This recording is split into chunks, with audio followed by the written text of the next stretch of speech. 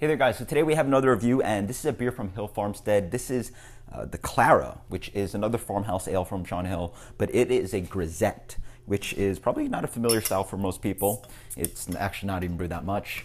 It is pretty much a very traditional beer, brewed originally in Belgium. And just think of it as a sort of smaller sibling of the Saison. There's a good amount of wheat generally in this beer. This one specifically comes in at 4% and has flaked oats and a good amount of wheat. So let's dig into this one. 4% light beer, nice for a summer hot day. So yeah, let's dig in. The beer comes in, oh wow, nice color.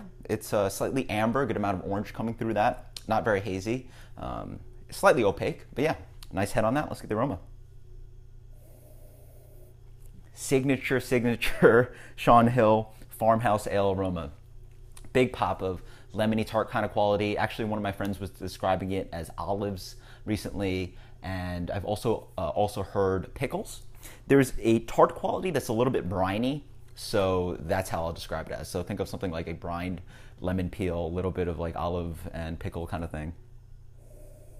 Because the funk is in there too, and the funk is playing in with that tart quality, so yeah, you're almost getting a briny kind of quality. I'm mostly getting that.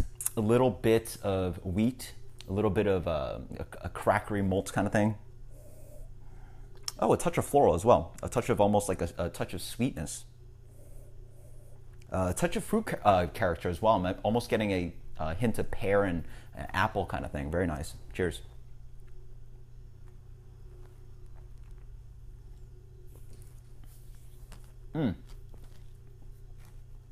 Awesome beer, yeah.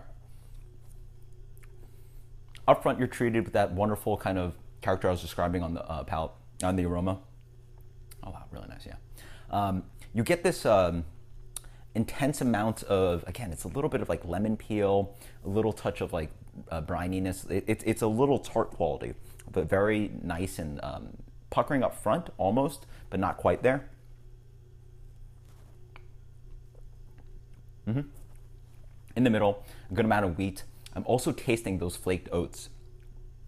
Yeah, those oats are coming through on the flavor, which is pretty nice. It follows through on the aftertaste.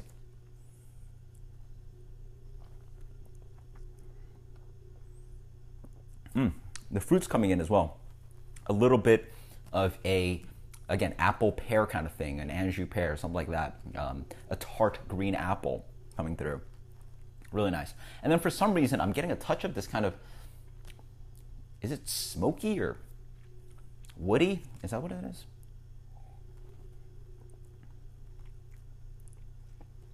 It might be just the hops. Yeah.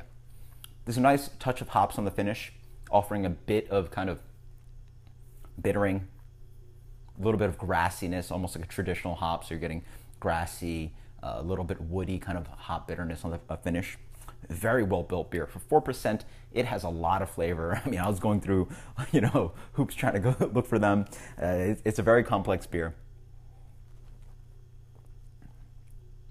but very restrained. It's not huge flavors, but they're there, and you sort of have to look for them. A very drinkable beer. I like the fact that, again, you get that nice kind of fruit quality, a little bit of tart up front, that signature kind of little bit of funk as well. And then you get a really nice kind of malt quality in the middle, a little bit of biscuity quality, not very sweet. Wheat, flaked oats come in, and that wonderful kind of hoppy finish. Just great drinking beer. Someone I actually respect. He actually asked me to grab him some bottles, and I was really impressed that he asked me to bring a bunch of these bottles. And so I actually ended up trying the beer at the brewery, and this is one of Sean Hill's lower rated beer. So I was really impressed because basically my friend's recommendation was that, grab me a bunch of bottles of this beer because it's absolutely amazing, and it really is. I very much trust his palate. He says that it's the best of the shelf beers that Sean Hill's putting out. I don't know if I'll put it that high, but for 4%, if we're going to rate him by ABV, this definitely has to be there for that reason. It's definitely up there. It is so flavorful for 4%. I mean, this is a beer that you just want to drink all the time. It's as flavorful as some of the Gozas out there, something like a Westbrook Goza, even without that salt addition and that intense amount of quote unquote being a sour beer. I wouldn't call this really a sour beer, but it does have tart qualities. Couldn't really sort of call it a sour beer because it is quite puckering and lemony up front. But for a rating, I'm really a big fan of this one. Yeah. I mean, a Grisette, 4%, 4% Saison, absolutely amazing. Great amount of complexity, super underrated. I believe this gets a 90 on Beer Advocate. It's definitely better than that. Let's go with a 90.